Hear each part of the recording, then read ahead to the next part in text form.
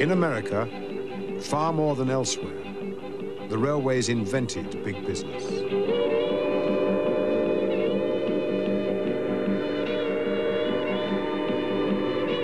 Railroads were our first really big business in the United States. Other businesses were backyard tinkering operations. Oh, sometimes there was a factory, but that factory existed in one city. Railroads operated from city to city, state to state. We had never seen anything like it in the world. For 3/4 of a century, the railway companies dominated America. Their grand strategies would decide the private destinies of millions of Americans.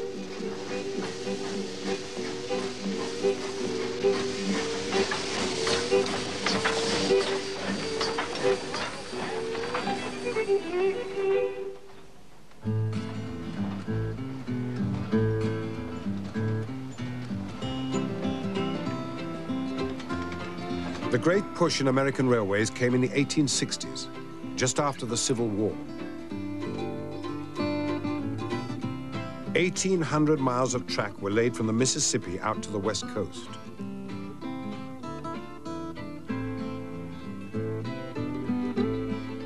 A railway crossing the entire country was finished in just 4 years. The first transcontinental railroad was the largest and greatest and most ambitious project ever taken on in the United States up until the time it was constructed. It took large armies of forces of men to build the railroad. They didn't have automatic machinery in those days. It took a lot of horsepower, manpower, and plenty of perseverance to get the job done.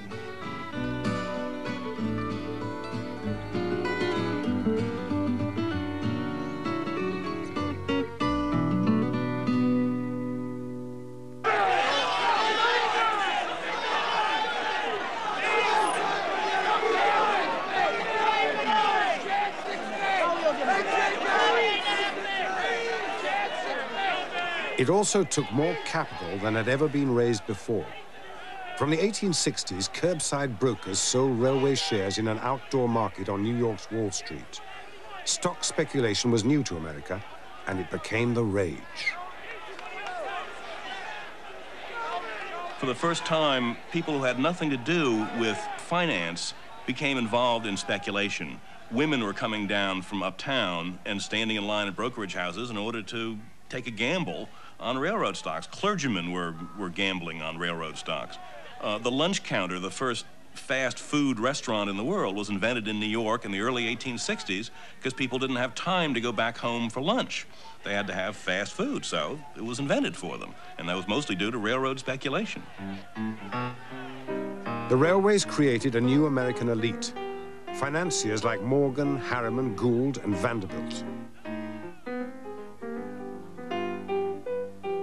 The boom would last until the First World War. In 1870, $2.5 billion of railway shares were issued. By 1890, the volume had quadrupled. My grandfather was a clerk on the exchange at the turn of the century. On a very hot summer day, all the windows were open. There was no air conditioning, of course. And he was counting stock certificates, and a breeze wafted through the office and picked up a certificate for 5,000 shares of the New York, New Haven, and Hartford Railroad and floated it out the other window, and before it floated down onto Pine Street. And my grandfather, who was then 17 or 18 years old, went running down the stairs as fast as he could run and out onto Pine Street, and there, much to his relief, was approximately $1 million in railroad securities lying in the gutter. Nobody paid any attention to it. Having laid all this track, the railways now had to make it pay. The Transcontinental Railroad made it possible to get across the country over what was called the Great American Desert, that is west of the Mississippi River. And there was nothing there.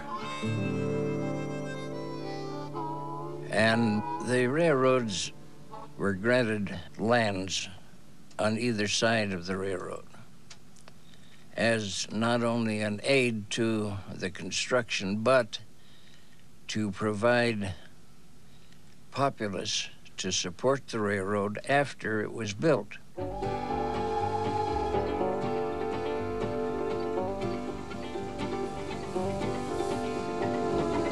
The railways had a vested interest in settling the West. They ran immigrant trains. Families traveled with their livestock and farm machinery, all in the same wagon.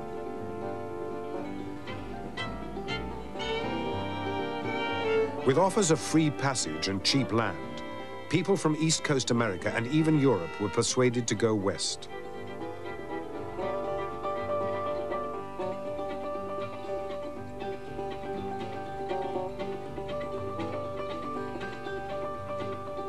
My grandparents saw ads in the papers, and they indicated that life in America would be superior to that of any place else. And Germany was having problems at that time with political problems. And the land was becoming crowded, and so a lot of people were anxious to seek something better.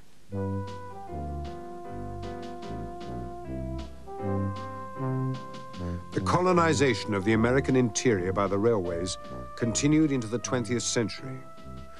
As late as 1910, the railways were recruiting farmers from Europe to sow the seeds of enterprise along their tracks.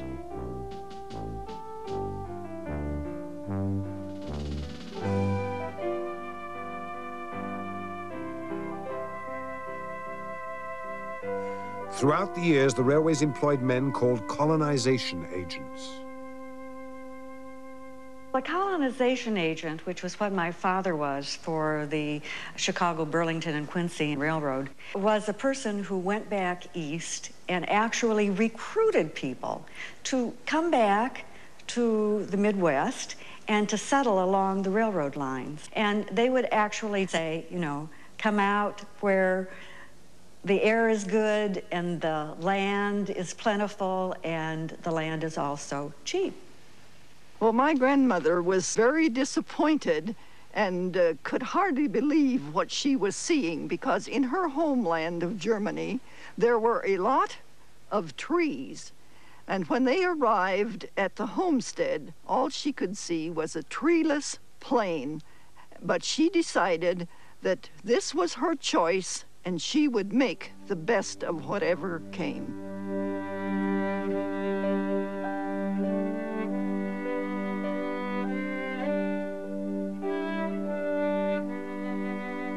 They moved to prairie that had never been farmed. There was no timber for houses to protect them from the harsh climate. My grandmother had several barrels outside of the sod house door. These she filled with snow so that she would have water for cooking and washing. It was a very difficult life. My father would look for desirable people, and the desirable people they were looking for were those that they knew would be successful, those who were going to be able to take it. As he worked with people, he would say, if you prosper, then we, the railroads, are going to prosper also. So they would actually advertise this. You prosper, we prosper.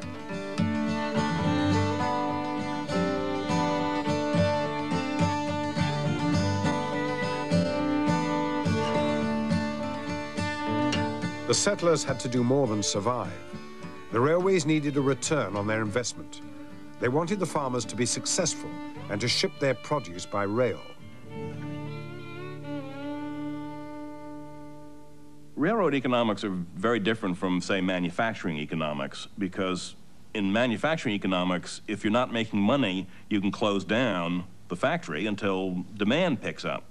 But railroads are, first, they're extremely capital intensive. You have to have the right of way, you have to have the road bed, you have to have the tracks, you have to have the rolling stock, and you have to keep to a regular schedule, which means the train runs whether it's empty or full. Because of the peculiarities of transportation economics, it was in the railroad's interest to go out there and promote aggressively business, to teach farmers how to grow better crops and more crops.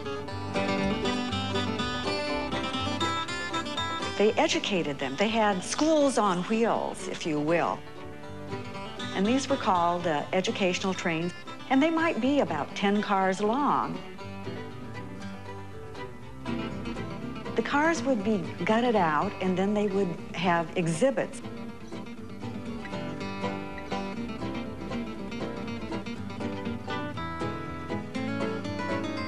The people would come through. Sometimes as many as 3,000 people would go through one particular train.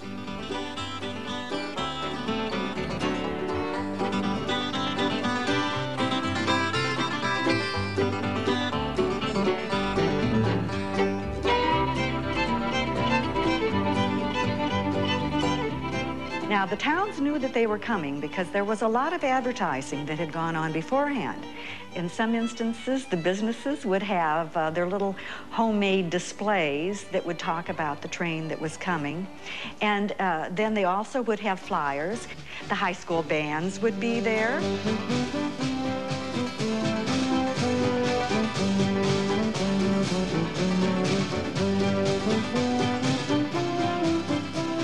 Children would be involved in making posters, and sometimes they dress up, maybe as chickens if it was the poultry special train. In fact, the poultry train was an important one, I thought, because for many, many years we had the talking rooster up in our attic that was on that train.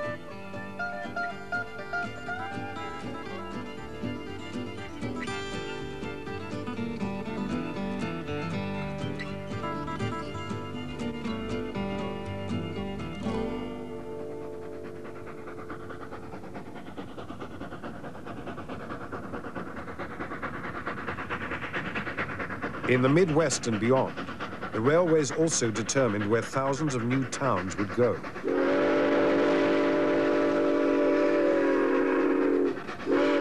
At that time, the locomotives would only operate about 100 miles across, and it was usually a full day to get across that 100 miles, especially with a freight train.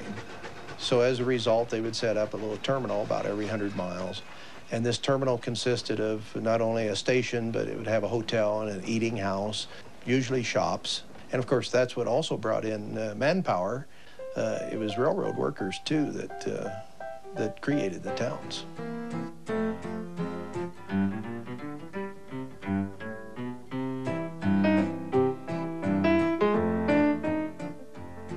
Towns seemed to go up almost overnight. A British traveller saw a train laden with household goods pull up in the middle of the prairie. The conductor addressed his passengers. "Gentlemen, here's Julesburg." Another railway town was born.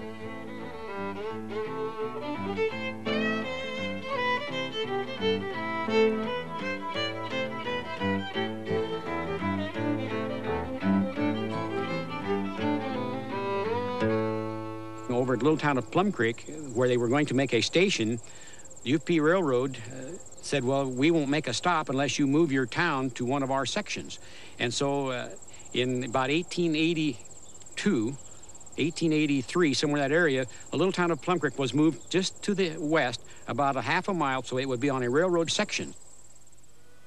Bill Robb, Joe Jeffrey's great-grandfather, was a plumber who saw a Union Pacific poster and headed out west. He became a rancher, raising hogs and cattle, business that would not have been possible before the railway. We're standing right here on the Oregon Trail. The Pony Express and the Oregon Trail are right where we're standing right now. We went right through thousands and thousands of wagons, but the delivery system was very inadequate. And by having the railroads come here, great-granddad could load the cattle that he was raising, put them on the livestock cars, and ship them to the markets back east. Over time, Bill Robb would buy more than 30,000 acres from the Union Pacific. The family fortune would depend on the railways for another 3 generations. Sundays was a great event around here. We would all gather down to the stockyards and load train after train. It seemed like, to me as a youngster, that we just never got through loading cattle. It was a great event to watch the cattle go in the boxcars.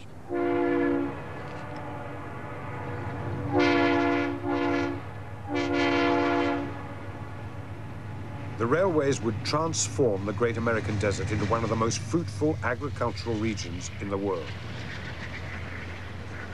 All produce from the new heartland went by rail to market in Chicago.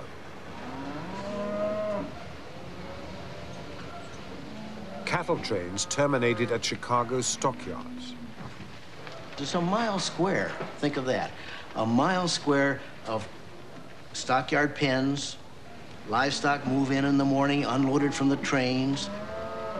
At least for a young man like myself, when I was like 20, and eyes wide open, it was really a very exciting place to be. And, you know, there must have been 20,000 people working in the plants. The fantastic growth of the meatpacking business was made possible by the refrigerator car. It was quite simply a wagon that could be filled and refilled with ice. But its commercial implications were enormous. Meat could now be butchered in one central place and shipped frozen thousands of miles across country.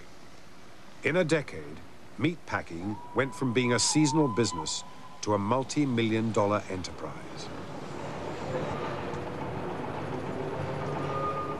In 1900, the stockyards were bought by a railway, the Chicago Junction.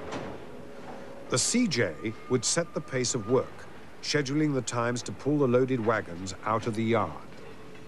The CJ, we all call it the CJ.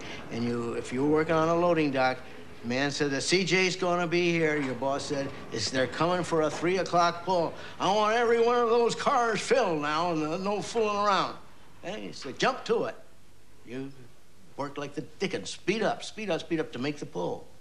That was crucial to make the pull. If the car didn't go that night, it was going to have to lay over the next day. It meant unhooking the car. It meant all kinds of misery. So the railroads really ran the tempo of the shipping departments. Engines coming. Be ready for the pull.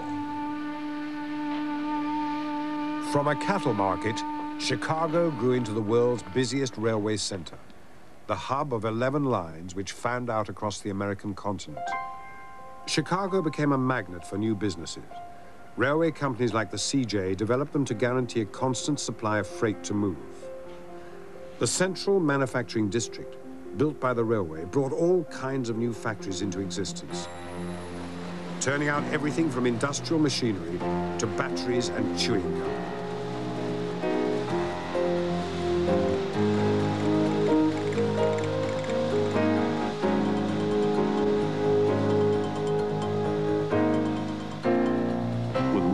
You could have national markets for great big capital-intensive manufacturing enterprises like steel.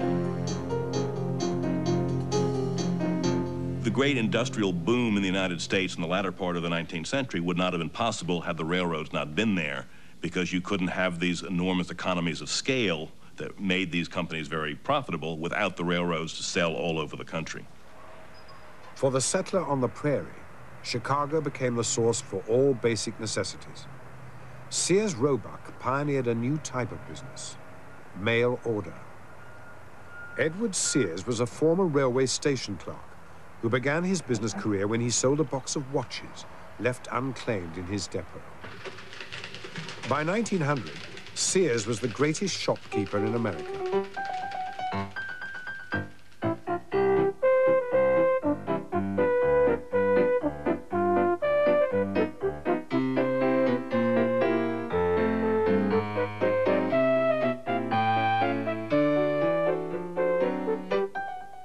Sears developed as a catalog supplier in which they were able, through the use of the railroad, to print and distribute their catalog nationwide, and people could order through the mail anything, including houses. You could actually buy an entire house through the Sears catalog, all the parts and components.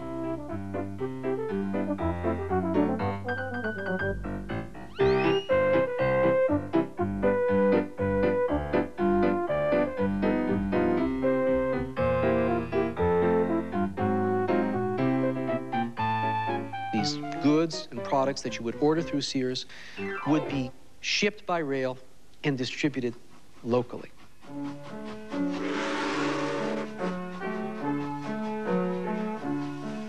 Well, the biggest thrill of my life was that when I was 10 years old, I received a Beckwith upright piano as a birthday gift, and it came from Sears Roebuck. It arrived in Eustis by train. It was crated in a wooden box, and they were able to load this big piano onto the lumber wagon. And I recall it was just getting dusk as they arrived home. And I was so excited that I was hardly able to play, but I remembered that my father liked a little tune long, long ago. And so I stumbled through that for them, and they all clapped, and I was thrilled to pieces because now I could take music lessons on a piano.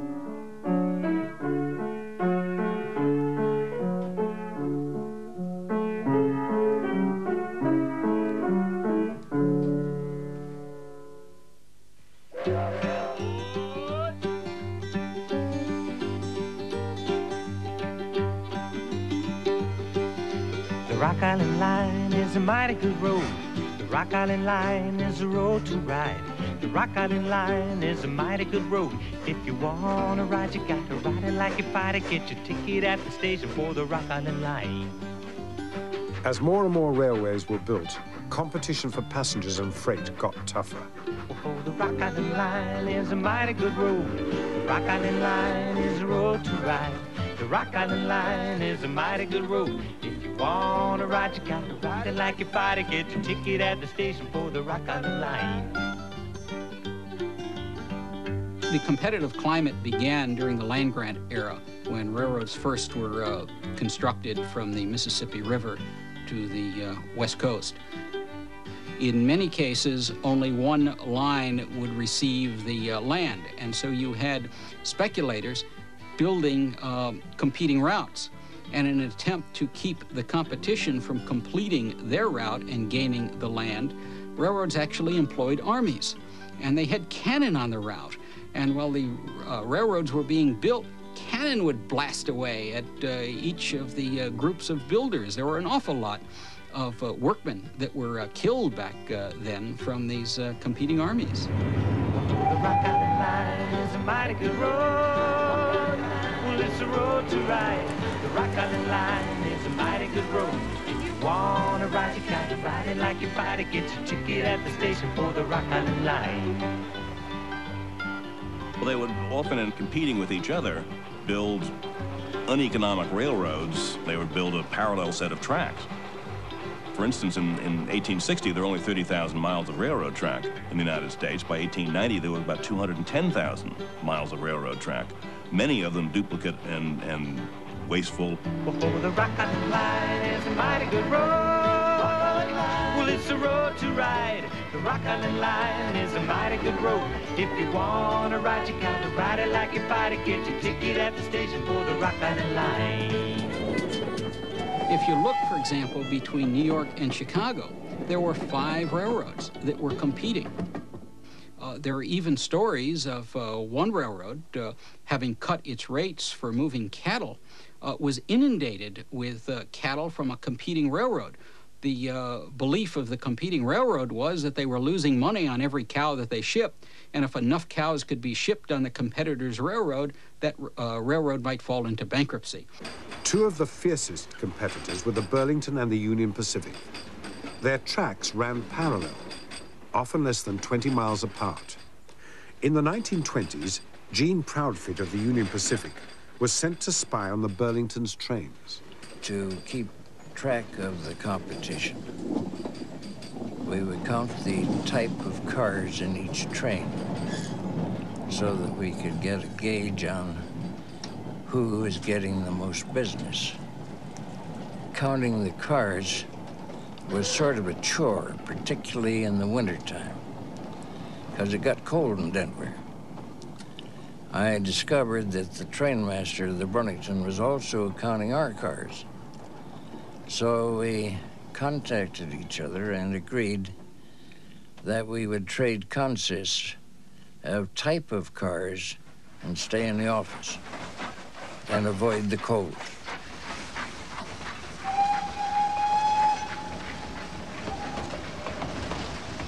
The railroads actually had a monopoly in a lot of areas, so therefore they could set their own freight rates. And the farmer, of course, was subject to whatever those rates would have been, and it would have been impossible for him to have hauled his products any great distance. And he lost money because of the higher freight rates, and it caused a lot of hard feelings between the railroads and the farmers.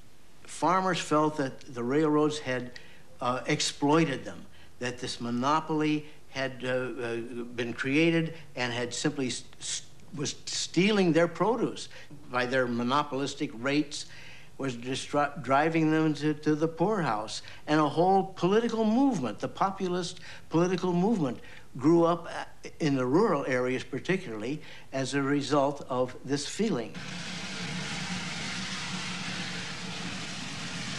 Popular opinion had turned against the railways. They were no longer the creators of opportunity. The big-time speculators and railway tycoons became famous for business practices that were lucrative and often dubious. The shenanigans they were up to were almost without end. For one thing, they would issue stock without any warning. They would just print 100,000 shares and dump it on the market without anybody knowing about it ahead of time. And of course, if you were trying to buy control of a railroad and the management of that railroad suddenly doubled the number of shares outstanding, it made it much more difficult to get control. And in 1868, that's exactly what the Erie Railway did when Commodore Vanderbilt was trying to buy control. They simply printed it. Vanderbilt spent $7 million on these new shares. Jay Gould, owner of the Erie Railway, put Vanderbilt's money in a carpet bag and fled Wall Street for an armed fort across the river. Jay Gould operated in a business world that was pre-regulation as we understand it today. It was a free-for-all time. The rules were very loose to the extent there were any rules. I think Jay enjoyed a rather bad publicity throughout his life. There were times when he endeavored to cure it, to deal with it, and he, I think, bought a newspaper at one time, or perhaps wanted to burnish his image a little bit through that newspaper. The robber barons had few scruples. Sometimes they bought newspapers. Other times it was the law. The relationship with politicians was often, well, shall we say, intimate. New York State government was very, very, very corrupt in the 1860s. The legislature could be bought, the governor could be bought, the judges could be bought, and they all were bought. And bribery was really the only way to get business done. Because if you didn't bribe the legislature to get the law the way you wanted it, your opponent would bribe the legislature to get the law the way he wanted it. And very often you'd end up with both sides bribing the legislature and the legislature having a fine time. And, of course, the people's interest was not very important here. The fortunes of one railway enterprise would reveal the growing rift between the people's interests and those of the railway bosses. The Pullman Palace Car Company of Chicago had set new standards for comfort. Pullman became a byword for first-class travel. Their sleeping and dining cars ran on railways worldwide. George Pullman's designs were innovative. He was the first to install electric lights and folding berths. He recruited expert cabinet makers from Germany to build his carriages. Pullman not only had a factory that built the cars, Pullman also was an idealist in some respects who wanted to create an industrial community where his workers at his plant would both live and work. A community with parks and with water supply and a church. In 1889, the company was worth $43 million. 12,000 workers lived in this model community. Pullman touted his success with his own traveling band.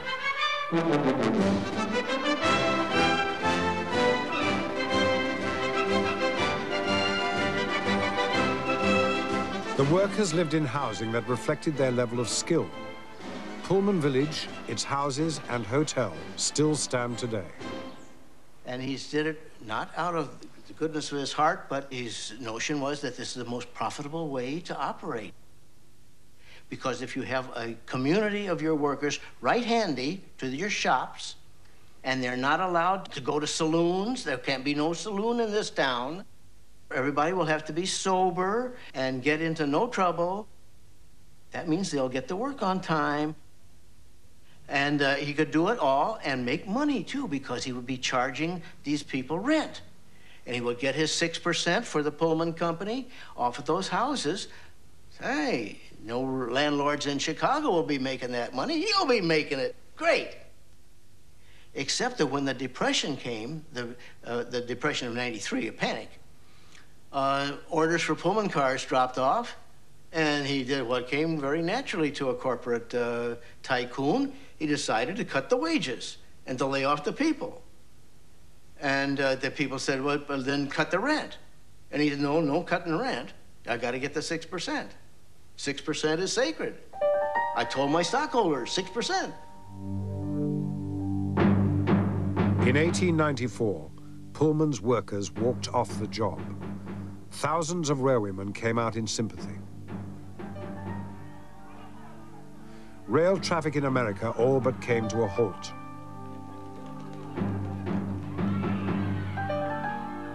The dispute turned violent. 34 lives were lost, and railway property was burned.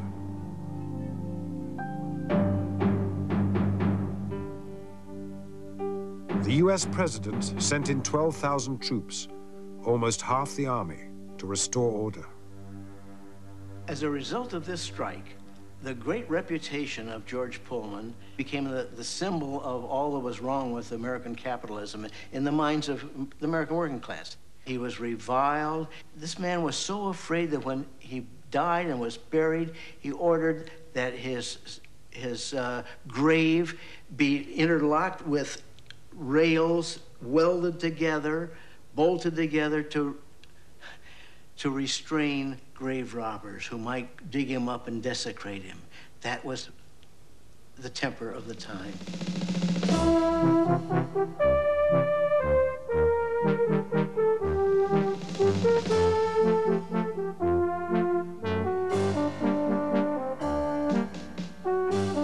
The political cartoonists had a field day.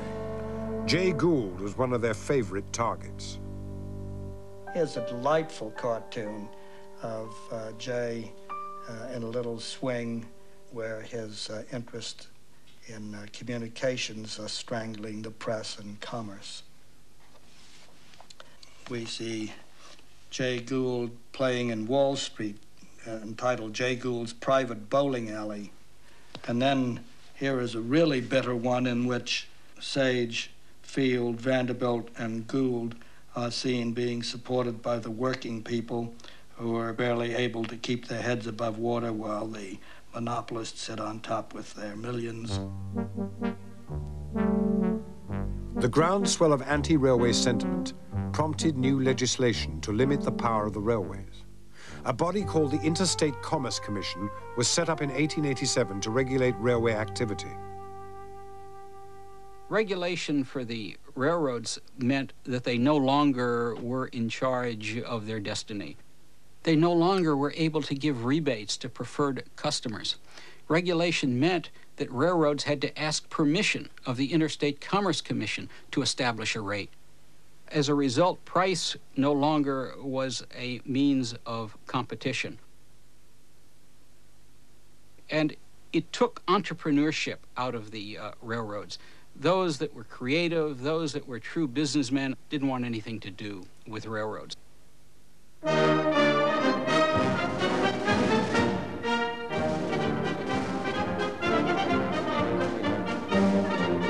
In 1916, as America prepared to enter the First World War, the president nationalized the railways. The government took operations away from the railway bosses. A new body, the Railway Administration, took control. It was during railroad administration that the unions became powerful, and the establishment of the 8-hour day and abolition of piecework. For example, cleaning a spittoon had a number and a price. I forget the number, but the price was half of 1 cent, because I helped make those payrolls in those days. Replacing piecework with an 8-hour day was the first in a series of concessions made to workers during the war. These new rules would prove extremely costly to the railways. Their effects would be felt for decades. A rule was imposed providing that for every 100 miles a train traveled, a crew would receive a full day's pay. Well, that made a lot of sense at World War I because we had steam locomotives. They periodically had to be stopped to be recoaled and be rewatered, and the average speed was about 12.5 miles an hour, or 100 miles in an 8-hour period. But by the time we reached World War II and later, we were moving trains at 60, 70 miles an hour. The result was that a crew received multiple days' wages for fewer than 8 hours of work. After the war, the railways were returned to private hands, but tracks and rolling stock were worn out. The expense of restoring them had to be borne by the companies themselves. At the same time, the manufacturing businesses the railways had helped create were beginning to develop their own new forms of transport.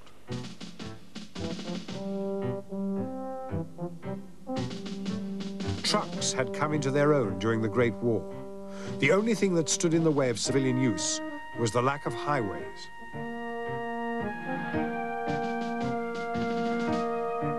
In 1919, a young Army colonel called Dwight Eisenhower led a caravan of trucks from Washington to San Francisco. His mission was to demonstrate the potential of motor transport and lobby the government for a national road network. Wherever possible, they traveled the Lincoln Highway, a road built beside the old Union Pacific tracks.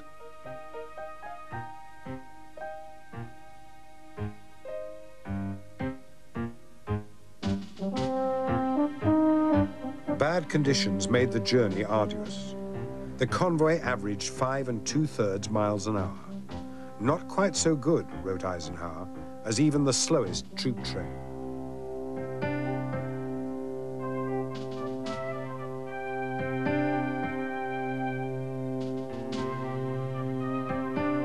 Three months later, they arrived in San Francisco. It drew a lot of newspaper attention at that time, of course. My father, who was then a locomotive engineer, suggested to me that if he were having to live his life over again, and choosing a profession, he thought he would get into the road business rather than the railroad business, because roads and trucks and vehicles of that kind of transportation was certainly going to outdistance the railroads and put them out of business, probably.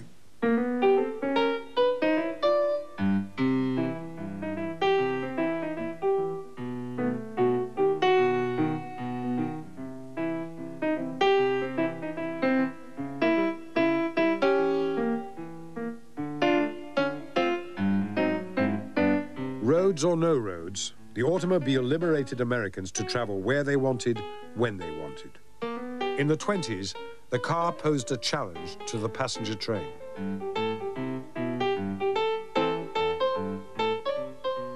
The prosperity wouldn't last. The Wall Street crash of 1929 was a setback for the motor industry. For the railways, it was worse. When I went into the railroad business as a security analyst in 1934, we were in the midst of a deep depression. About 1/3 of the railroad mileage was already in bankruptcy. The railroads were also hurt by the fact that their competition increased tremendously as the use of an automobile grew for private transportation, as people rode buses, and the whole atmosphere was against the railroads.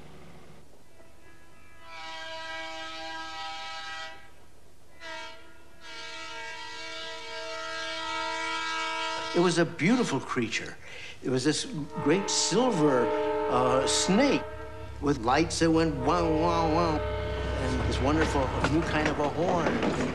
Not the old toot-toot of the steam engine, but here this wailing, honking thing that told you to better get out of the way.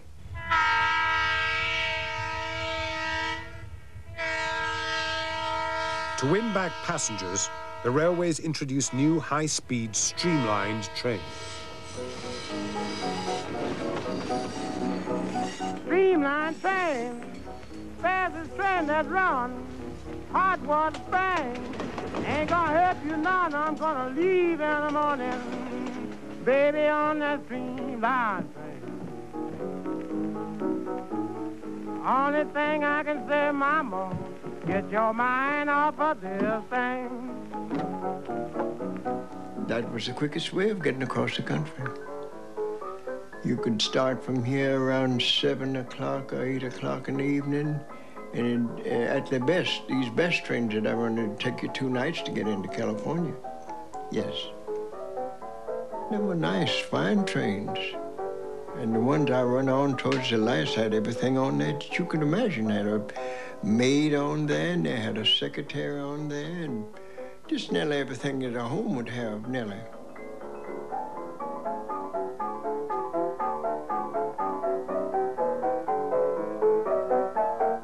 My days, we had to furnish the shoe polish.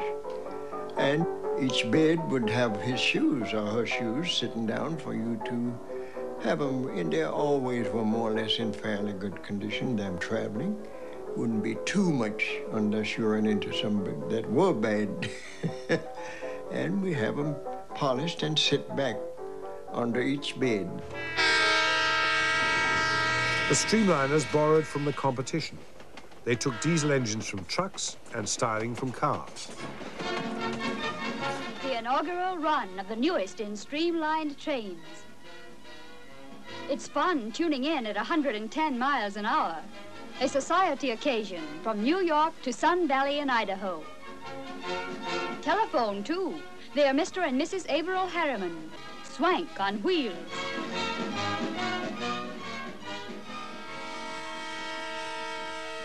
A streamliner did not bring back the passenger traffic. You just could not get enough people on a train to make it pay.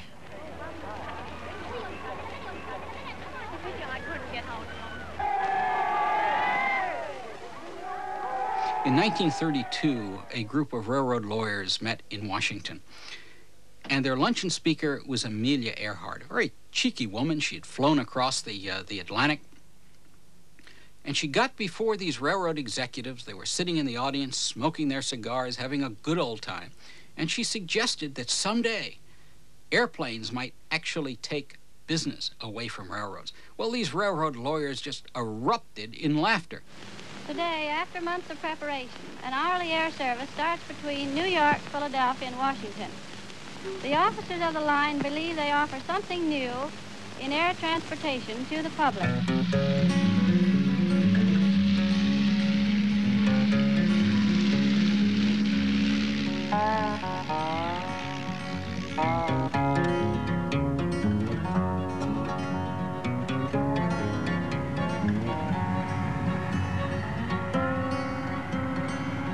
The railroad people had a little saying against the trucks: uphill slow, downhill fast, tonnage first, safety last.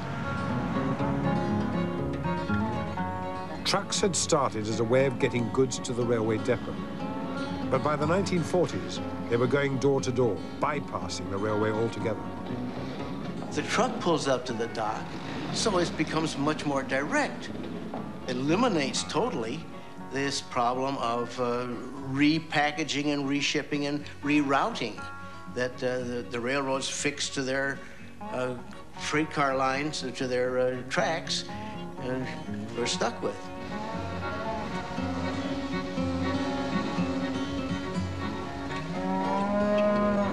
As the railways were overtaken, so were the great Chicago stockyards. Cattle could now be purchased at regional markets, transported back to local meat packers, and carried direct to the customer by truck.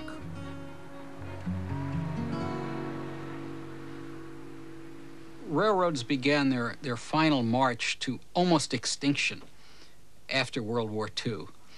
And in the 1950s, an interstate highway system was built in the United States. It literally cloned the railroad system. And for a number of railroads, the last time they earned a profit was moving concrete to build the interstate highway system.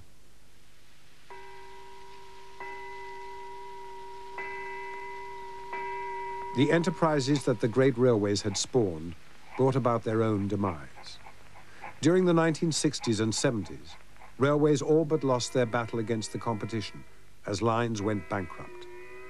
Those that survived faced a long haul back to profit. The golden age of American railways had passed. I seem to hear a train. It's driving me insane. The sound of a train fills my heart with misery. People like to get where they're going in a hurry. In 2 or 3 hours, you are where you aiming to go, and on a train, you got to spend 2 nights perhaps to get where, on the best trains they had. The train is so slow in making those times according to a plane. Away from me.